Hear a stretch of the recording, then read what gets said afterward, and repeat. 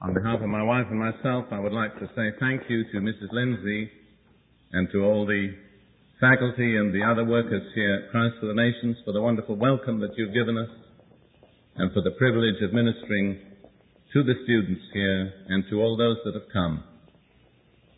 We shall carry away a warm memory of our fellowship with you, and we'll be praying that God will continue to bless you. I have a real love for young people myself, and I love teaching. I think you got this too close.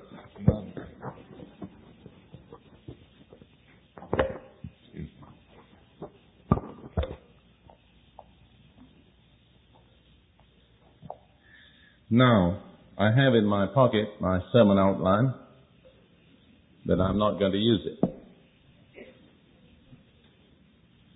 Some while back I decided that preachers spent so much time ministering to people's needs that we hardly ever got out of the area of need, and God's people were left need-centered and floundering in their own need. So I decided that ruthlessly and regardless of all the needs that might be present, I would begin to teach as if people didn't have needs and as if they were capable of doing the things that God expects Christians to do. While we live in the depths of our own need, we obviously cannot minister to the need of the world. I've often compared the church to a lifeboat launched to save the survivors from a ship that has sunk. But by the time the lifeboat reached the scene of the wreck, it had sprung so many leaks that out of the 12 men on board, 11 were kept busy bailing. And one man every now and then was able to find time to reach over and grab some poor sinking, struggling seaman and get him into the boat. But the moment he got into the boat, they set him bailing with the rest. Now that is not how God intended the church to be. The Apostle Paul said in 2 Corinthians 9:8, God is able to make all grace abound toward you, that ye always, having all sufficiency in all things, may abound to all good works. If you are going to abound to all good works, it really is necessary that you have all sufficiency in all things, that you're not continually in need yourself. So this week I have tried to minister not on the basis of our needs, but on the basis of our responsibility to God and man. However, this afternoon I felt that God prompted me, I trust I rightly understood His prompting, to speak about various areas of need that people do have. And at the end of the service, I am going to be willing to pray for the sick.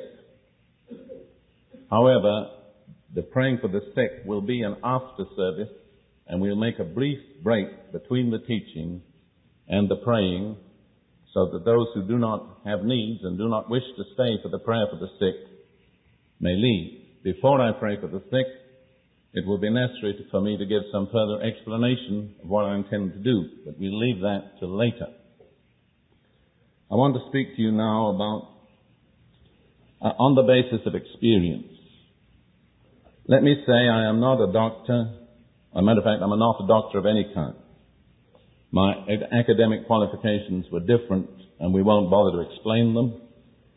Certainly I'm not a physician, nor am I a psychologist, nor am I a psychiatrist. I'm a servant of the Lord Jesus Christ, and a teacher of the Word of God, and my ministry is based on the Word of God, faith in Jesus Christ, and experience.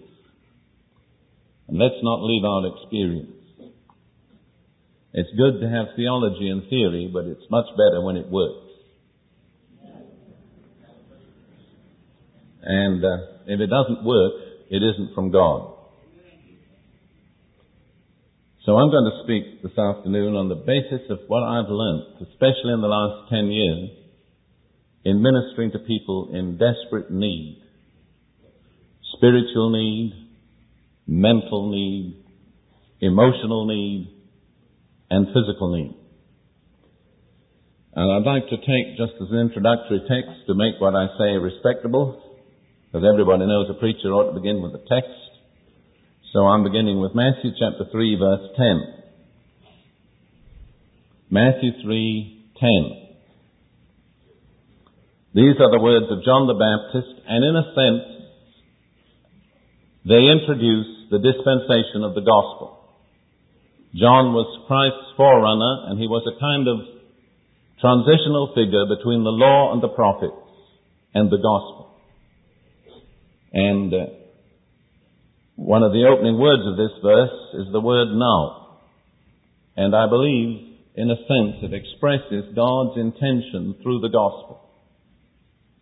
And now also the axe is laid unto the root of the tree.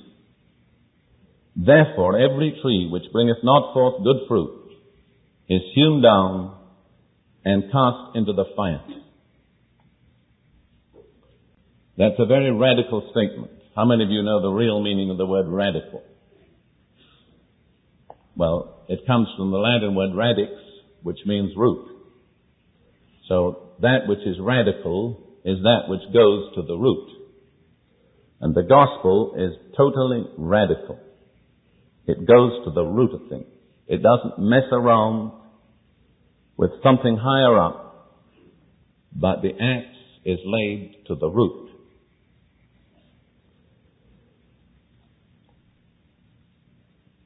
In my personal experience over the last 10 years, and I can say just about 10 or 11 years, I came to grips in a new way with people's problems.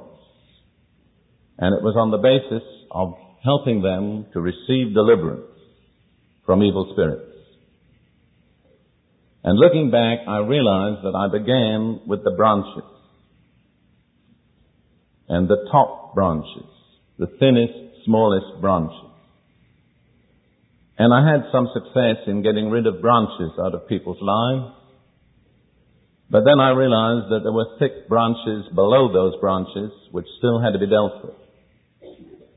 And when I got down to the thick branches, then I realized that those thick branches were supported by a trunk which had to be dealt with.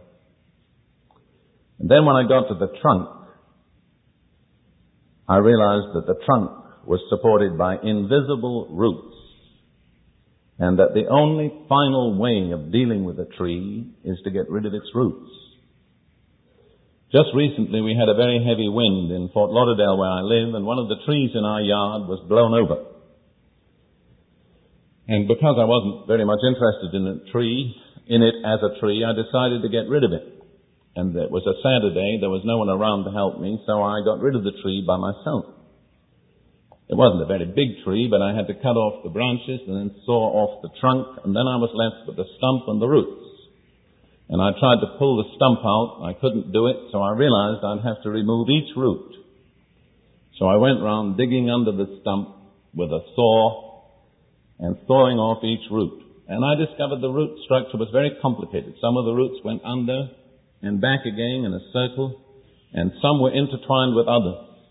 And all the time I was thinking, that's just like the problems of the people I deal with. Down below the surface, and most people like to keep it right out of sight, are the real deep roots of human problems. And they're complicated and they're involved, and you have to get to them one by one and cut them off. And sometimes one root will protect another root. So I'm going to talk to you about roots. And I'm just speaking on the basis of personal experience. I don't offer you any seminary background. It's good to have one, but I don't have one. Most of my real learning of the things of God was done in the British Army, where I spent 5.5 years. 3 years in deserts. And that was where I really was able to get to grips with the Word of God.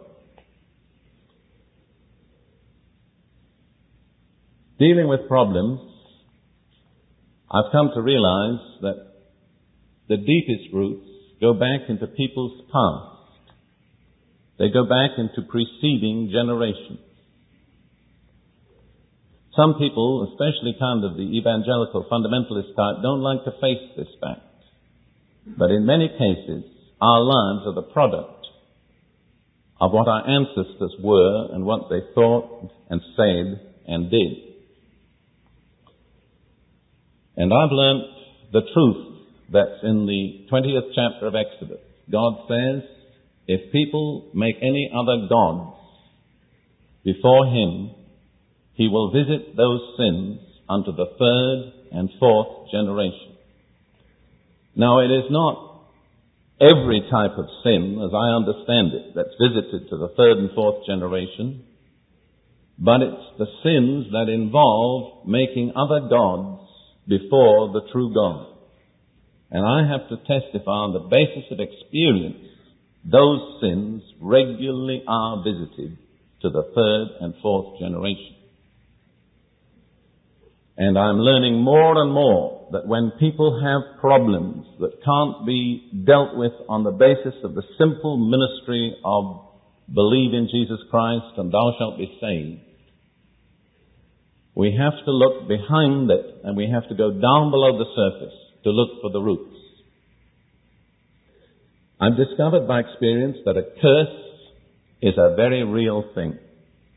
The Bible has a great deal to say about curses. And one thing it says is, the curse, causeless, shall not come. If a curse comes, it comes because of a cause. I might as well illustrate this right now so that you get some idea of what I'm talking about. About just over a year ago, I was ministering in a Presbyterian church in St. Louis, and I taught on deliverance, and then we went down to the basement of the church for the deliverance service. And I was teaching and ministering, and 2 rows from me, in the second row, I saw what appeared to be a family, father, mother, and daughter. The daughter was apparently a teenager, and very conspicuously she had her left leg in a cast from the thigh right down to the bottom of the foot. I didn't know them, but as I stood there, I had a very strong impression that the family was under a curse. So I just spoke to the father and I said, I have the impression that your family is under a curse. Would you like me to pray and release you from that curse? And he said yes. So standing there and not touching any member of the family, I took authority in the name of Jesus and released that family from the curse. And I have to say objectively, though I did not touch one member of the family at that time, there was a noticeable physical reaction in each member of the family as I broke the curse. Something happened that was physically visible. Then I learned that the girl had broken her leg, I think 3 times in 18 months, the same leg. And that the doctor had said it no longer would set, infection had set in, it could not heal, and it would have to be amputated. After having released them from the curse, I offered to pray for the girl's leg. Because it was in a cast, there was no possibility of any kind of visible evidence of healing, but I took the leg, raised it in my hands, prayed over it, and said, I believe God has touched your leg. They went back to the hospital, had further x-ray, discovered that the wound had healed, and she was out of the cast within a few weeks. As far as I know, I heard from the father about a year later, her leg is totally healed. Now, I do not believe that healing would ever have taken place if I had not previously broken the curse over the family. And I think we run into the one cause why sometimes we seem to minister and do all the right things, and yet there's no result. Now, let me say there are certain things that I consider as evidence of a curse over a person or over a family. And one thing, which is very characteristic of this case, is the accident-prone person. The person who's always having unnatural accidents. And I think of a member of my family who's now dead. Clever, able, gifted man. And yet the number of automobile accidents he had was unnatural. apart from other things. He'd step on a pair of scissors, it would go up into his feet. If there was a deadly bug around, be sure it would get him. And really, I have to say he's with the Lord now. He died of cancer. Very close member of my family. Looking back, I come to the conclusion that we failed to save him physically because we failed to deal with the root cause. Now, his mother was Jewish and she was a spiritist. And furthermore, I'll have to say he hated his mother. And looking back, I see that the evil influence from the spiritist mother was never fully cancelled in that case. He was saved, baptized in the Spirit, served the Lord as a missionary for 7 years. And yet, there was a dark shadow over that life that was never lifted. Let me say this while I'm about it, and I'm not bringing you an ordered discourse today. I'm just speaking as things come to my mind. The first commandment with promise is this: honor thy father and mother, that it may be well with thee, and that thou mayest live long on the earth. Now, God means exactly what he says, and I'm totally convinced that if a person does not honor his father and mother, it never will be well with him, no matter how long he may live. He may be a saved believer, he may be a servant of God, but if he does not honor his father and mother, it never will be truly well with him all his days. I know a man who's going to be working with us shortly in a quite responsible capacity in ministry, who realized this and realized that he'd hated and despised his father, and that there was a dark shadow over his life. And he did something which I'm not saying is necessary to do, but he took a journey of about 1,500 miles to the cemetery where his father was buried. And leaving his wife outside the cemetery, he went and knelt by that grave. And for about 2 hours, he emptied his heart of all his bitterness and resentment and rebellion. Walked out of that place knowing that his attitude toward his dead father was right. And his wife said she has a different husband. I remember dealing with a young man when I first came into this ministry. It was in a Pentecostal church in Seattle. He came to me, he was about 22 years old, newly saved and baptized in the Spirit. Now, this could make you smile, but on the other hand, it's serious. He was earnestly seeking to serve the Lord and walk with God. He was in love with a young woman who was a Pentecostal girl, a good Christian girl. They were planning to get married, but at times he would become so insanely angry with her that he would actually be on the verge of throttling her. Well, as I say, you can smile at that, but when I sat with him in the pastor's office and began to talk to him, he began to use the word fixation. So I said, on the basis of that, I said, now tell me, you've been to a psychiatrist, haven't you? And he said, yes. Well, I said, I want to tell you, I operate on a different basis. I'm not criticizing the psychiatrist. I respect what he does. But I said, he operates on a psychological basis. I operate on a spiritual basis. Now, I said, you can have your choice.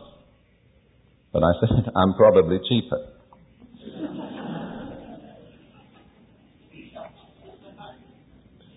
So he said, I'll choose you. Well, then I felt the Lord prompting me. I don't know, I sometimes have a word of knowledge, but mostly it comes with me in the way that I'm led to ask the right question. And sometimes I know for sure I'm getting question by question, exactly laying bare the roots.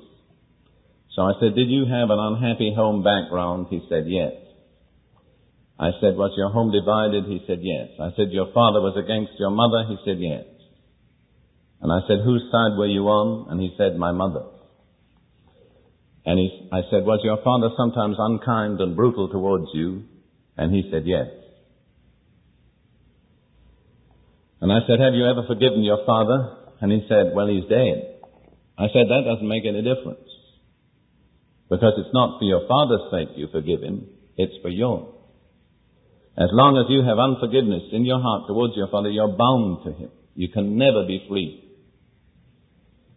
So it was getting late, it was about midnight, and after talking for him for a while, I said, I want to lead you in a prayer. And I led him in a prayer of confession of faith in Jesus Christ, renunciation of sin, and a claim for deliverance. Now, in my prayer, I intended to say, and I forgive my father. Put those words in his mouth. But I forgot. My mind was getting a little tired. So when he came to the end of the prayer, he himself spontaneously said, and I forgive my father as I would have God forgive me. And when I put my hand on him and prayed for him, 2 fixations left him.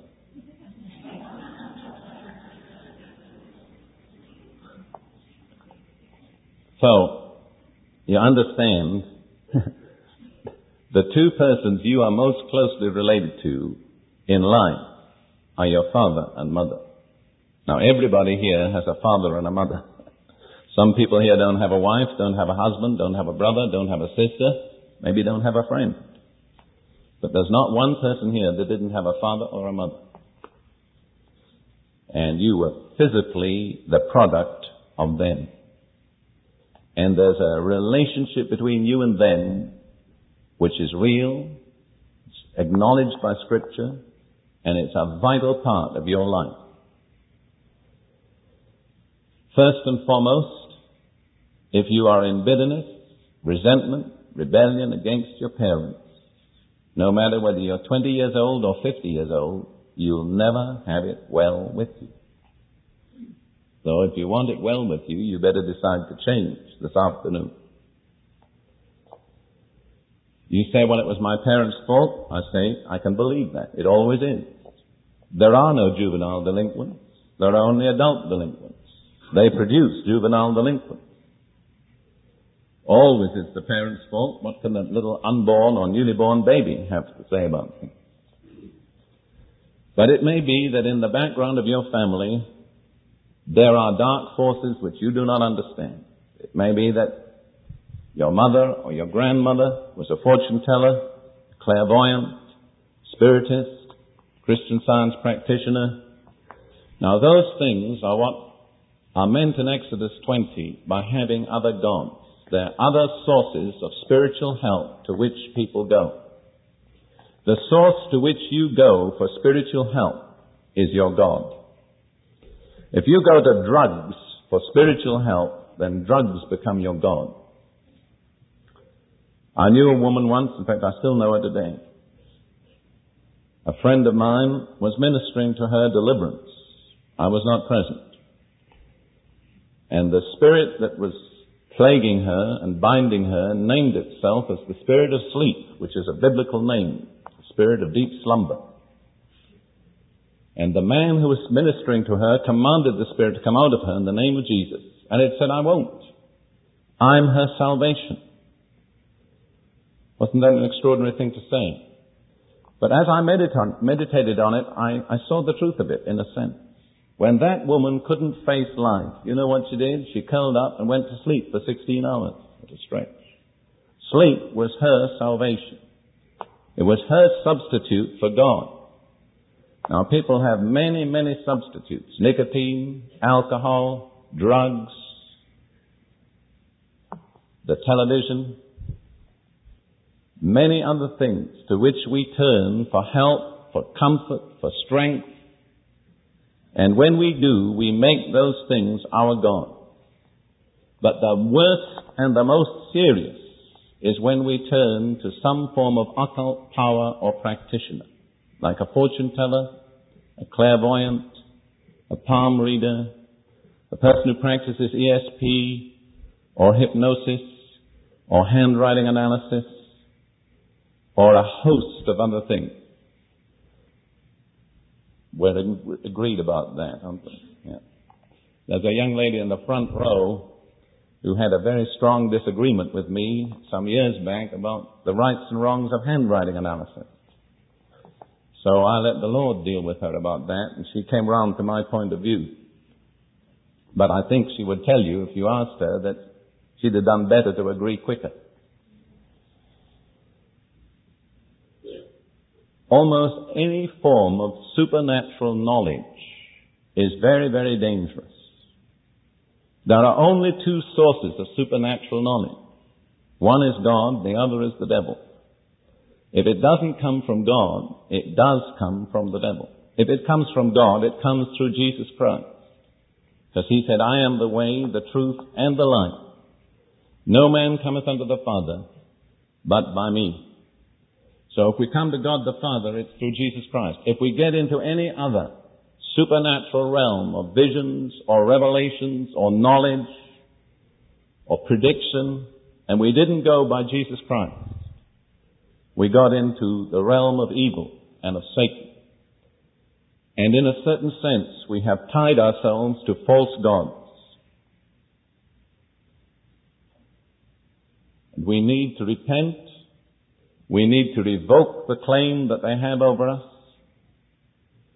And we need to loose ourselves from their dark, evil influence. And as I say, the experience may not be in your life. It may be in the life of your parents, your grandparents, or your great-grandparents.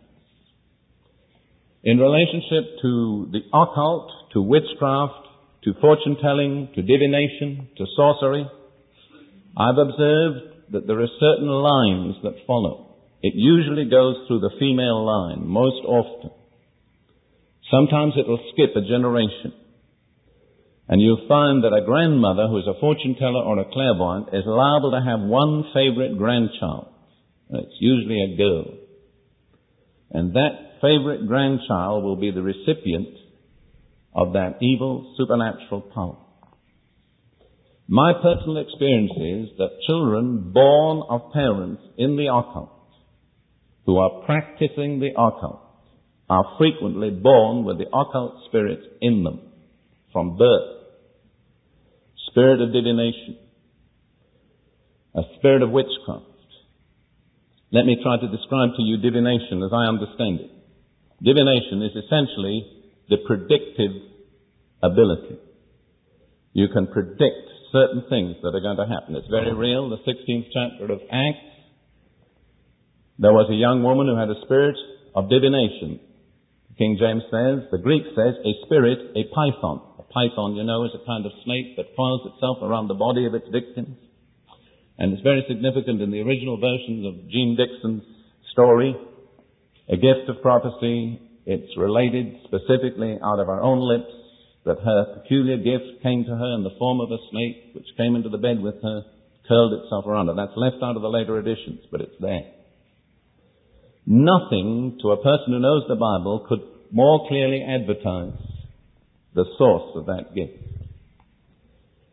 I was in New England about 8 years ago, speaking to groups of people under the auspices of the Full Gospel of Businessmen's Fellowship, and in every place I was talking about the baptism of the Spirit and leading people into the baptism.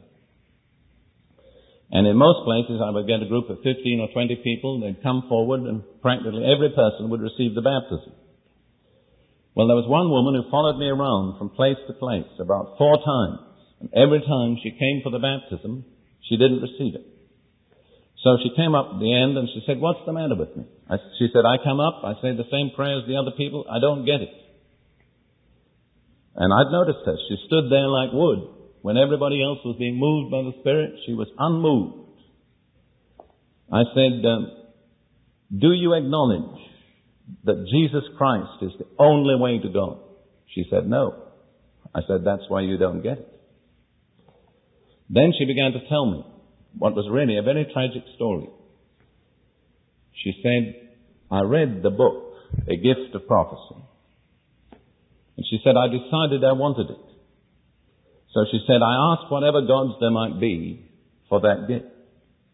And she said, after that, I began to know things that were going to happen. Now, I'm paraphrasing what she said, I'm summing it up. But in essence, everything she foreknew was evil, was disastrous. For instance, she saw in a dream her aunt dying by drowning, and her aunt died by drowning, exactly as she dreamed it. But she could do nothing about it. And then she was under a sense of guilt and condemnation that she had done nothing about her aunt, though she knew she was going to drown. Let me tell you that if God reveals things to you, there's always a practical and a redemptive purpose. And basically, God does not reveal horror to you. The devil is the one who reveals horror. And his revelations will serve no practical purpose. They'll simply enslave you.